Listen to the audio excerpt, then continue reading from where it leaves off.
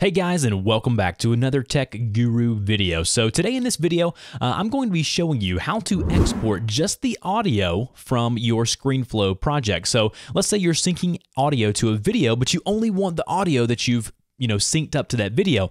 There is a way to export just the audio and not the video. So let me show you how to do that. So in order to do that, go ahead and open up the video that you want to remove the audio from and then export that into an MP3 or WAV file, which are my two preferred audio files. And then once you're ready to do that, go up to File and then go down to Export, just like you're going to export the video file or format from the project. And then once you're ready, you're going to see a few different options. Right here, you're going to see a button that says Customize. So normally it's going to save it as a .mp4, which is the preferred video format of Screenflow.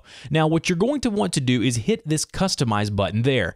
Then you're going to see two different things. You're going to see the H.264 video and then the AAC audio. Now, what you're going to want to do is uncheck the video portion of the option here and then leave all of this the same unless you want it maybe mono, which I don't know why you would want that. And then all you would need to do is click the blue OK button. Now, this really is kind of a workaround, but what I like to do is go ahead and delete the extension, the file extension for the .mp4 or whatever video format you usually save as, and go ahead and type in either .wav or .mp3. That way it plays nice with all the audio players that you may be using to play back the audio. And then once you're ready, go ahead and go to export. Now, once we export it, it's obviously going to export it much quicker. But then once we go over to where the file is located, which is on my desktop, I want to open up a new Finder window here, go over to desktop, and then right here is just going to be just the voice, just the sound, and then when we play it back, it's not going to be a video file, it's going to be the audio.